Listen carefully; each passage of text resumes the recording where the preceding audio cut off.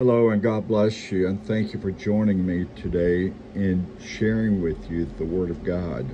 For those that don't know, as I said previously, I come from a Baptist background. I was raised in the Baptist church. And in the Baptist church, we use the King James Holy Bible, and that is the Bible I will be reading out of and sharing from. I know there's other versions and people like those, and there's nothing wrong with that, but one that I went to theology school and learned with was the King James too. So my mom thinks in that context, and I really enjoy the Old English of the King James. In Romans chapter 10, verse 17, I shall share this verse with you again, because it's going to be the topic today of doing the acts of God, the acts that Jesus did. So then faith cometh by hearing, and hearing by the word of God. It's very important, as I shared yesterday, to read the Holy Bible, because within that it builds our faith. It gives us a knowledge of what is, and it helps us to act regardless of circumstances and situation. And I also mentioned to you yesterday that in Colossians 1:27, we have Christ in us, the hope of glory. Christ in you. We are now body, soul, and spirit being. So with that said, the works that Jesus Christ did, we can do too, but greater than these can we do, because I go unto my Father. In John 14:12, I'm going to be reading there, 12 through 14. Verily, verily, I say unto you, he that believeth on me, the works that I do shall you do also, and greater works than these, because I go unto my Father. What works do you want to do?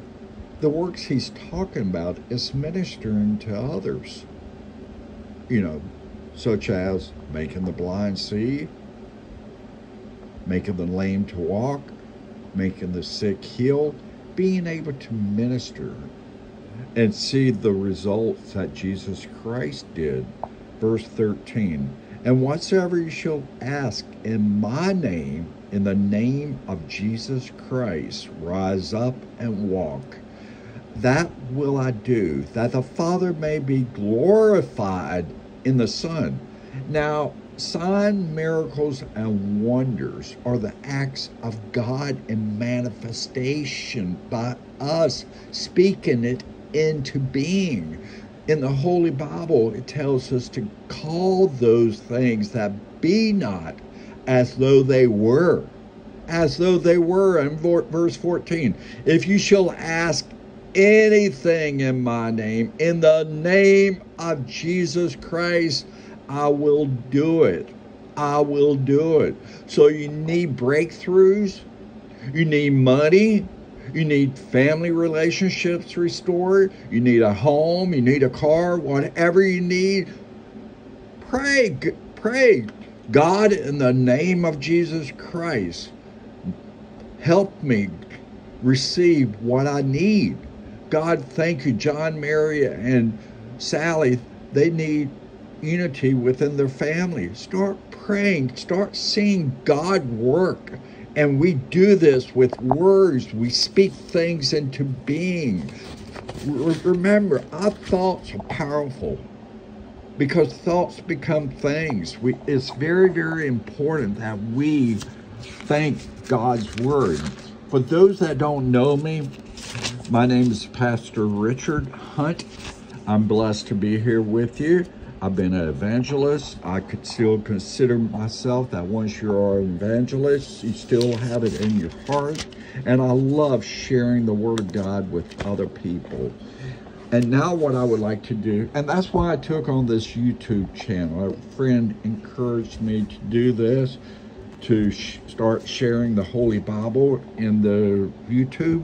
So here I am today with you, and I thank you so much for joining. Please like and subscribe to my channel, because this will give me the outlet to grow my church and do greater works. So I want to do evangelizing again. Get out there and preach to the nations. Now, Acts chapter 3, verse 1 through 8, I would like to read. Now Peter and John went up together into the temple at the hour of prayer, being the 9th hour, a time of prayer. And a certain man lame came from his mother's womb, was carried up, whom they laid daily at the gate of the temple, which is called Beautiful, to ask alms of them that enter into the temple. He was a beggar, because he could not work, because he was lame, who, seeing Peter and John about to go into the temple, asked an alms. And Peter, fastening his eyes upon him with John, said, Look on us. And he gave heed, expecting to receive something from them. Then Peter said, Silver and gold have I none, but such as I have give I thee. In the power of eternity that we have as Christians, as believers of Nazareth, rise up and walk. And what happened? And he took him. And Peter took him by the right hand and lifted him up, and immediately his feet and ankle bones received strength. And he, leaping up, stood and walked and entered with them to the temple, walking and leaping and praising God. That was a miraculous miracle. Now, I would have been walking and leaping and praising God, and that's what I'm talking about. God can work within us to do the impossible if we will just only if we will walk out in his power, in his love, and act and do and make it happen, okay? But before I go today, I would like to talk to you about my worn out book, The Wonderful Name of Jesus by E.W. Kenyon. And on this has the book that has changed the prayer life of multitude. My thinking in doing this sermon is I want to reach out to billions of people. I want to see people touched, moved, and inspired. Please share my YouTube channel with people. Please ask them to subscribe and like. And then what I would like to do is, I don't know if you've ever been taught this. It's amazing. You got to learn this. The why of this book, okay, is one of the heading. Then this book came, Prayer About Business Proposition.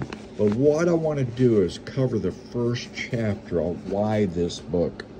Several years ago, I was holding a meeting in a city in Tennessee one afternoon while giving an address on the name of Jesus Christ. A lawyer interrupted me, asking, "Do you mean to say that Jesus gave us the power of attorney?"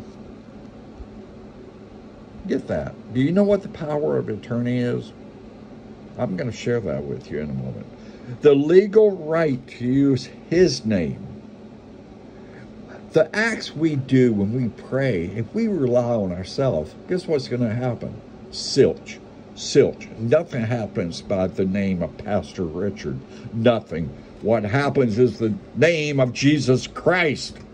I said to him, "Brother, you're a lawyer, and I am a layman. I'm a pastor. Tell me, did Jesus give us the power of attorney?" He said, if language means anything, then Jesus gave to us the power of attorney. He answered, it depends. Okay, and then he said, then I asked, what is the value of this power of attorney? He answered, depends upon how much there is back it, how much authority, how much power this name represents. Then I began the search to find out how much power and authority Jesus had. What I would like to say is give you an example of this. As you read Exodus, if you really read about Moses, if you read before that about Joseph was sold into slavery.